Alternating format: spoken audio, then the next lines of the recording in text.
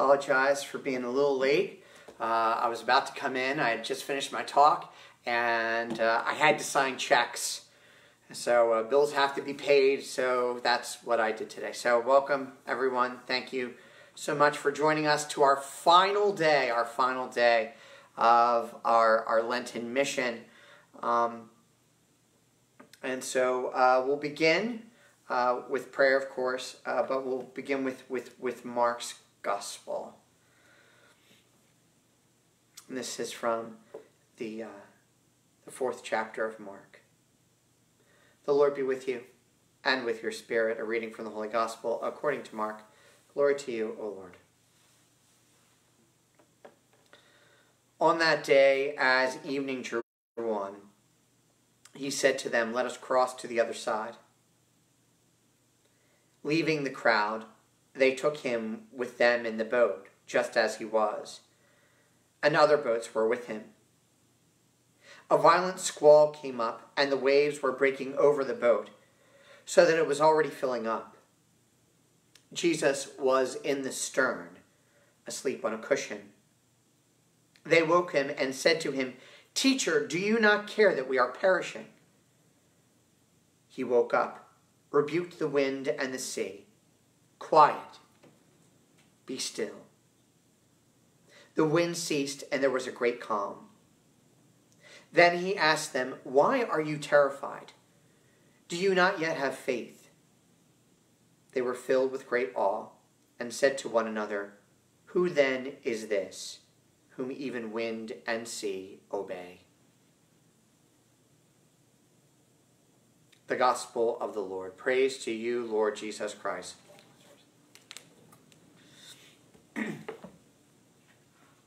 So on Friday afternoon, really Friday evening in Rome time, Pope Francis, on the steps of the Basilica of St. Peter's in an empty, really, St. Peter's Square, meditated on this section of Mark's Gospel and the calming of the sea during really an unprecedented urbi et orbi blessing and a prayer service. So he focuses on the phrase from the 35th verse of the 4th chapter, "When evening had come." And Pope Francis explained how our world and our lives seem to be very much steeped in darkness during the midst of this crisis, and that we can find ourselves lost and afraid. He said, like the disciples in the Gospel, we were caught off guard by an unexpected, turbulent storm. We have realized that we are on the same boat, all of us fragile and disoriented. But at the same time, important and needed, all of us called to row together, each of us in need and comforting the other. On this boat are all of us. Now, if you don't know, in sacred scripture, oftentimes the boat is a symbol for the church. And so we, as a church, a universal church, the church throughout the world, are seriously affected during this unexpected and turbulent storm. And he emphasizes the point that the church needs to stick together, even though we're isolated and at times alone. And even though we're together, and we're together as the church, in that very same breath, we call out to the Lord that we are sinking. And our Holy Father goes on to say that the toughest thing to understand is our Lord's attitude towards all of this. That he's asleep in the midst of all of the wind and the waves, that he's unaffected by the tempest. And it's not that he is unconcerned, just the opposite. He's truly concerned for all of his disciples, for all of those present. The difference is that he trusts in the will of the Father and his plan of salvation. And something I didn't know that I realized that Pope Francis reminds us that Jesus was in the stern of the ship. And the stern of the ship is the part of the boat that would sink first. And it's from there, the most dangerous point, that he calms the winds and the waves. And then afterwards, he admonishes the disciples. Why are you terrified? Why are you afraid? Have you no faith? And that's the same phrase that our Holy Father goes and repeats over and over again. He goes back to it to emphasize it, because it's at the heart of the matter. In many ways, we're all experiencing a type of fear, unless you're Father Goyette. I talked to him just the other day. That dude is like unflappable. Right? We can be afraid of so many things, myself included. Right? I will tell you this right now.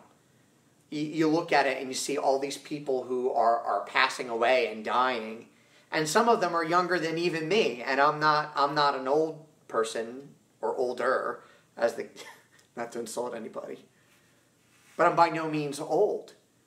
But to see that people who are close to my age or even younger than me, who are dying from this, from the coronavirus, can be pretty scary. Right? We could also, too, as a part of this, be afraid of God's judgment about our lives. Nobody is perfect. Some of us struggle with sin and struggle with great sin. And so we're afraid of death because we're afraid what's going to happen next. That's okay. You know, we need to enter into that, and we'll get to that point just a little bit later. We're afraid of and for our children and our families. You know, I'm afraid for my mom and dad. You know, my mom tomorrow is having heart surgery. She's having bypass.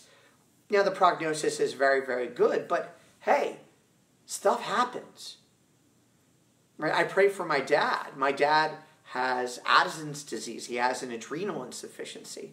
So when he catches a cold, it knocks him out. Right? I can only imagine what that might do. Right? I pray for my brother's family, my sister's family, for all our families, really, that we stay safe. And we can also worry and stress over the total and complete disruption of our lives and of our faith.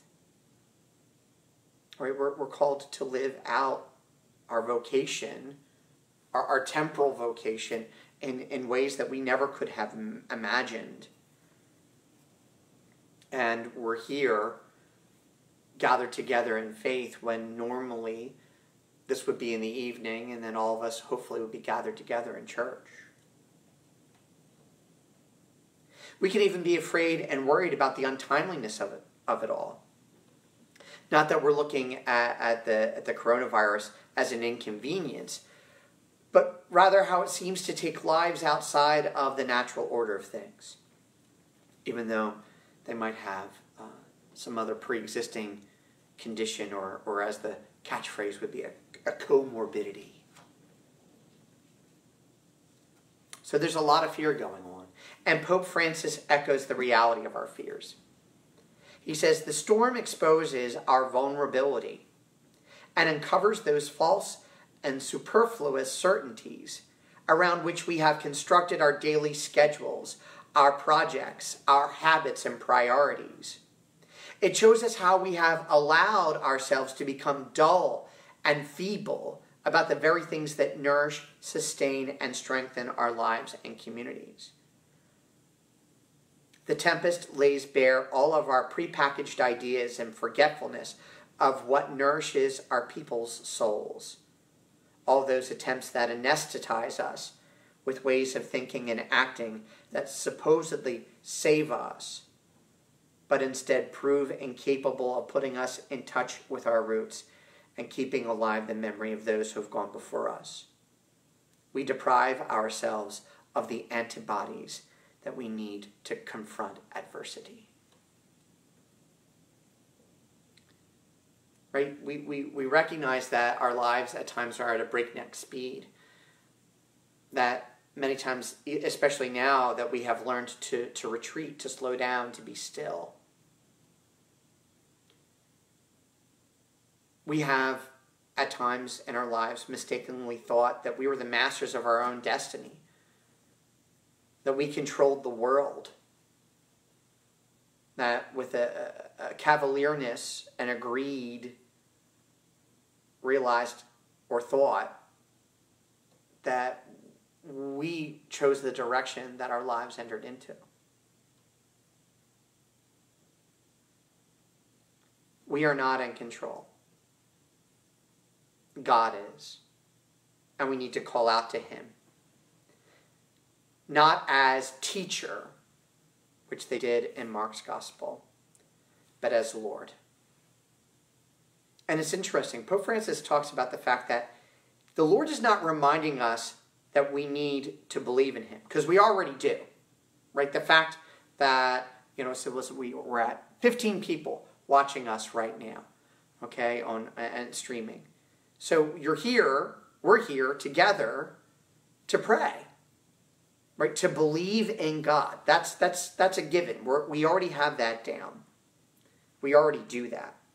But the shift is that we, more importantly, need to trust in him.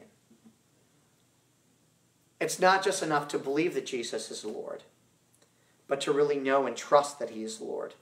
To place our trust in him wholeheartedly and with our whole entire lives, and to realize that we're going to be okay. And tied into it, of course, is the need of uniting our Lenten journey and our need for conversion along with this trust. So here's where we're going back to it. So if we're afraid of God's judgment, right, if there's something in our lives that we need to desperately change, a sin that we are struggling with that seems to have mastery over us, then this is the time to ask our Lord for the grace and strength to turn away from sin and embrace the gospel, the message that we began on Ash Wednesday with, as we placed the ashes on our foreheads. So this trust and conversion, it's not just about placing our lives in the Lord's hands, but also allowing ourselves to be planted there, to be rooted there, and to grow. So what is our level of trust in God? How are we doing in the trust-o-meter? And if our trust is lacking, how do we turn to him more and more each day? I have found that when I am super stressed out, and let me tell you, at this moment, I'm super stressed out, that prayer is so important. Right? Even this whole concept of having a holy hour, you're just like, do I really have to do this? I have to expose the Blessed Sacrament, right? But I'll tell you, that quiet hour, that quiet time of just reflecting and praying calms me down. And that's hard to do, right? Especially if I'm a bundle of nerves. And so when we gather together and we pray, I can't tell you how many people have said, "Oh, Father, thank you for doing this," right? It's bringing comfort. Well, guess what? It's a twofold street, right? It goes both ways. So prayer, of course, is important in building up trust. If you're dating somebody, or if you're marrying somebody, or you're married to somebody, right? You need to get to know them, and how to get to know them, right? You get to know them by talking with them, by entering into conversation with them, and it's the same with God, right? To enter into that holy type of conversation. Now, Pope Francis also talks about a courageous and generous self-denial in order to place our trust in God. And that self-denial is grounded in the power of the Holy Spirit. Witnesses of all those in our world who are sacrificing their lives, right? Putting themselves at risk in order to take care of us in the midst of this crisis. So, of course, he talks about the doctors, the nurses, all those emergency personnel, all those that are involved and put themselves at risk for our sake. So, being grounded in the Holy Spirit and realizing that we're not alone, we're meant to really focus, even isolated, our interconnectedness, right? Especially with the poor and the less fortunate among us. And how we care and love for those in our care with gentleness and kindness. So in other words, it's wonderful to take care of all of those who are poor and less fortunate and still be mindful of them and pray for them. That's another thing entirely at times to be kind and loving for our families and the people that we're currently in isolation with.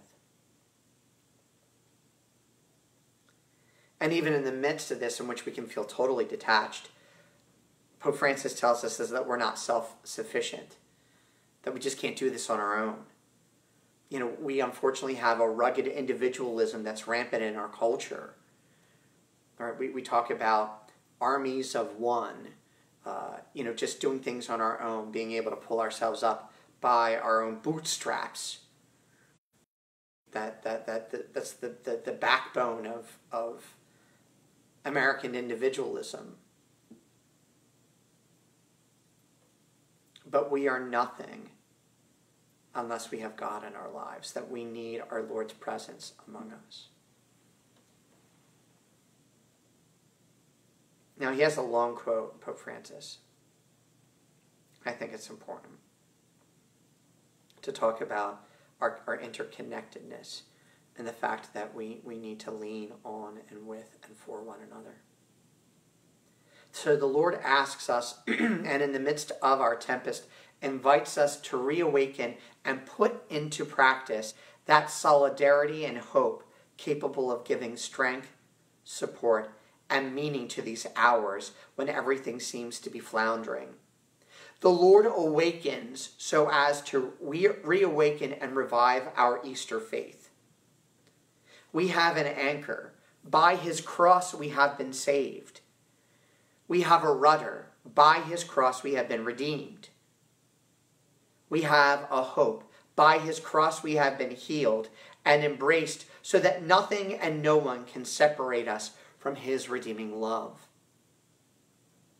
In the midst of isolation, when we're suffering from a lack of tenderness and chances to meet up, and we experience the loss of so many things, let us once again listen to the proclamation that saves us.